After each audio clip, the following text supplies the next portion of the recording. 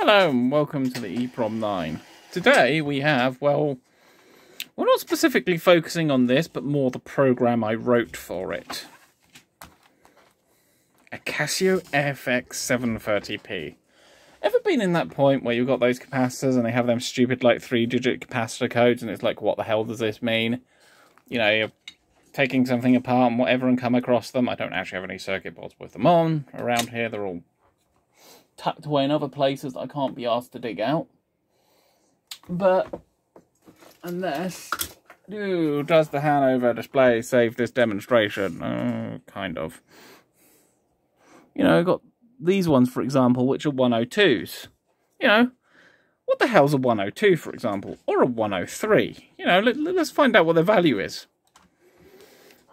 So I decided to take the formulas I can't figure out in my head and put them into a programmable calculator. Why this one? Because it's easily available, the batteries last forever, and I've also ported a version to the Casio FX-730G and GA, and it works a treat. But enough rambling, let's get to the point. So we'll get the contrast adjusted for this,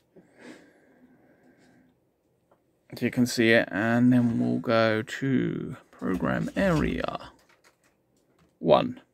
Cap Decoder, press EXE. So we do. So what are the first digits? So in our example on our Hanover controller board, it's 102s. So 10, last digit, 2. And that turns out it's 1000 PF, 1 NF, and 0.001 UF. Now, what if we've got some 103s? Let's find out what they are. Not rum, although I do like a good bit of rum. So we got some 103s as an example. First 2 digits, 10 again. Oh, I fucked that up. Run. Gotta love it when you fuck that up. So 10, last digit is 3. 10,000 PF, 10 NF.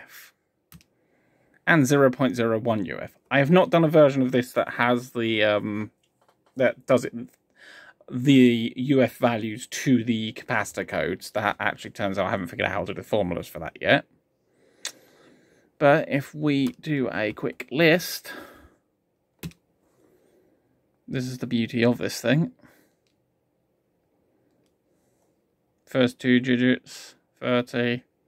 There's the formulas.